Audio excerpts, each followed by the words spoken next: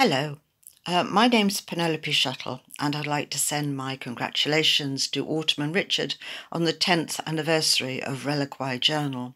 It's been a joy and a privilege to be published by them in the journal over the years, and perhaps an even bigger joy to read the wonderful pieces of work that have appeared in the journal. I'm going to read a few poems that have appeared over the years. I'm going to begin with a few micro-poems from a work in progress titled Retrieved Data. I send my thought by an underland route from one end of the county to the other, cavern by cavern. My thought travels via the subterranean sublime. Cobweb maps of the 5 shadowy regions of ancient Britain. Red ruins of an abbey in the veil of the deadly nightshade.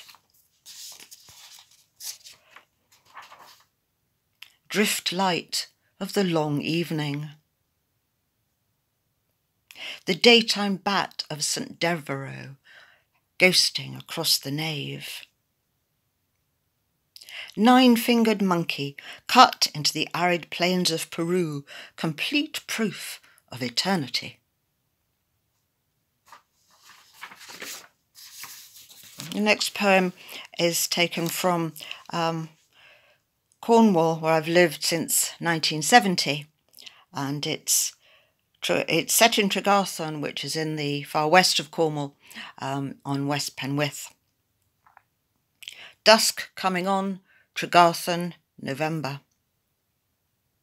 Old granite boulders draw in their Penwith horns, saddle rock, stone in the pool of water, stone with the furze bush, stone west of the Hole Bridge. The horizons drawn in blue and pink as by a map-maker's unerring hand. Above roofless chapel and muddy spring, jackdaws squabble and recce a roost.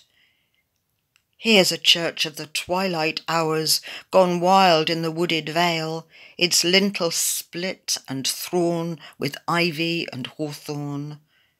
Dwarfish elder hunkers down. A step away, the watch hills, no stars yet.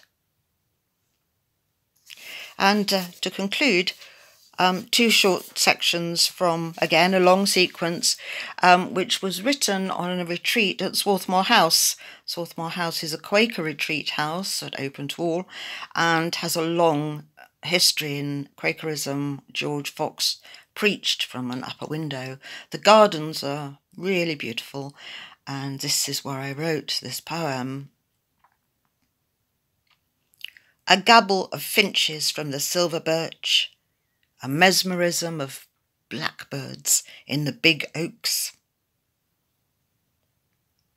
He has a lovely thinking song, the blackbird in the silver birch. His notes come wild and true, then he's silent till he calls again. He's hidden in those shivery leaves, singing as a healing wound sings. His here and gone song scuds on the breeze towards the beck, and though just as lovely, grows less adjacent to me, and so I let it go.